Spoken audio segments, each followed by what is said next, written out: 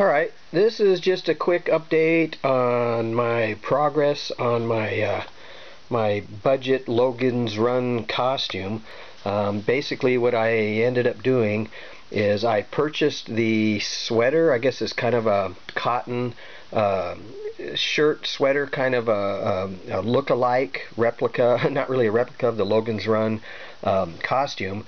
It just happens to be black with it's kind of a dove gray stripe running across the chest, and I thought, well, you know, that's close enough for a costume, basically, and it does basically have the stripe all the way to the armpits, which I think the real one does.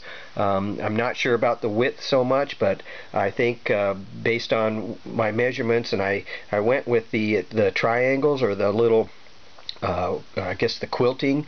I counted roughly approximately 8 across the chest, with 2, one just above the other, of course, and I ended up sewing the lines in here to get the triangles. So basically this has that quilted pattern look to it, and it is sewn with the same, I guess, the dove gray kind of a thread to match. So basically that was a modified sweater. I cut the sleeves off to give the look of the two-piece tunic with a black long sleeve pullover. So you know, it's not authentic or anything, but it does have the look. Again, it's a black t-shirt with long sleeves. This is the shirt from Amazon. It's the kind of the shirt slash sweater cotton overshirt. Anyway, so I cut the sleeves off both sides. This here is Dickie, what they call, it's a kind of a fake collar here. Basically, I'm getting another version, maybe a little bit closer to the color here. This one's a little light, too light right at this moment, but I'm going for one that's more of the gray, similar to here. So but basically, yeah, this is just what they call a Dickie. Of course, it has the shirt, it has the tunic. I've got my belt that I made myself, of course. It's made from the strapping, the 2-inch strapping. I made the I guess they call this piping, with the cloth sewn over with the rubber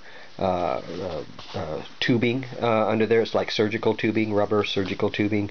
Of course, I got my 8 pellets. These are my bullet slash pellets that I made on my 3D printer. And I've got my my Logan's Run flame pistol here. This is the LED version with a glow plug, and then you pull the trigger, and of course it has the blue. And basically there's actually 4 LEDs. It's really bright. Instead of just one single, it's got 4 in there, so you can actually see a good look all the way around. The LEDs actually reflect off that center tube there to give it a really bright flash to it. So anyway, yeah, so that's my my LED version. This also one just happens to shoot rubber bands, but I also wanted to have an LED version built into it. So that is that. And of course, I got my follower. It has the clip here. This clip actually clips into this collapsible screen. This will be a backlit screen. It's slightly collapsible so that it literally will hang face in, as it shows in the movie that it is hung face in, and it clamps onto the belt. The end here does light up. I went with the more white look because I was thinking it's not necessarily a flashlight, but more of a scanning device. And the next thing I'll add is, of course, the LEDs here, and then this little bar here will be functional. Press the button and it will actually fire off the kind of this protective thing here. This is actually a stun gun built into the follower, so in case their weapon itself gets something happens to it and they no longer have self-defense, this will actually produce a spark. It is a stun type gun electronics.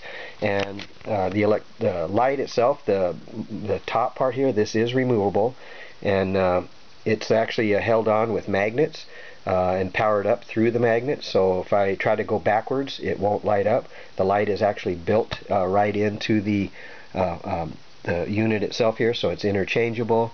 So you can stick that on there like that. It literally lines itself up, and then I press the button and it does function. So anyway, I just wanted to share that with you and keep you updated on what I'm doing so far. But again, the lights next here, the 2 switches will actually fire off the stun gun effect there. Got my I guess rubber band shooter LED blaster here, as well as my costume, and of course a pair of black slacks. Don't even have to have any pants made, just get a nice pair of black slacks. The shirt was basically from Amazon. I sewed in the quilting here myself to give that look that you see on Logan's Run, and of course a Dickie, cut off the sleeves to give that tunic, 2-part tunic look. So anyway, that's it. Just wanted to share that with everyone, and have a good day.